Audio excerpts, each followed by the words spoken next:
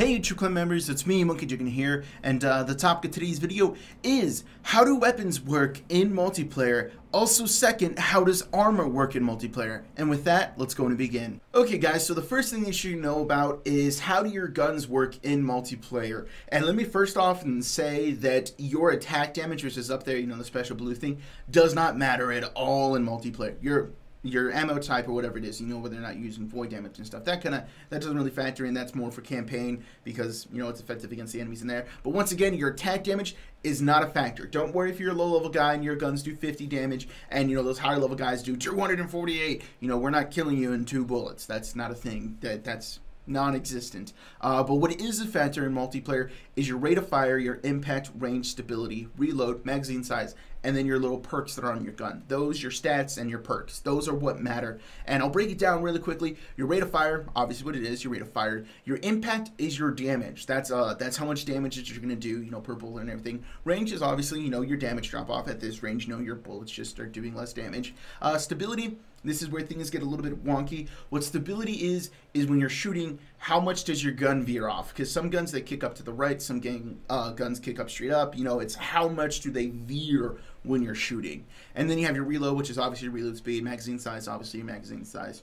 And the reason why I say things get a little wonky here is if you want to reduce your stability, what you have to use is reduce your recoil. And that's the crazy thing. The perk where you reduce your recoil is the one where, once again, like I said it before, it's how much does it veer over the long period of shooting. If you want to reduce how much does your gun visually and also your bullets kick around, you know, in that circular pattern whenever it does shoot, what you have to do is increase your stability. And that's where I said things get wonky. You increase your stability to reduce your recoil, and you increase your recoil to increase your stability. That's where things get a little wonky.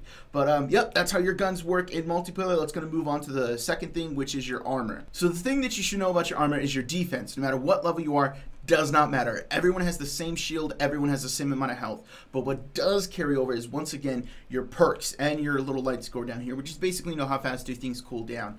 But basically, your perks, you know, such as, you know, grenades giving you more energy, you melee quicker, something like reloading your weapons faster, sometimes you get to carry more ammo and that kind of stuff. Those things carry over in multiplayer, but once again, don't worry, as a higher level guys, you don't have to worry about them having all the abilities and stuff, because lower level guys, they get buffs. They get buffs to their damage, and they get buffs to their shields and their recharge rate, and also their health. This way, just to make sure that those top level guys don't completely stomp on the new guys who don't have all the amazing perks to which they do have.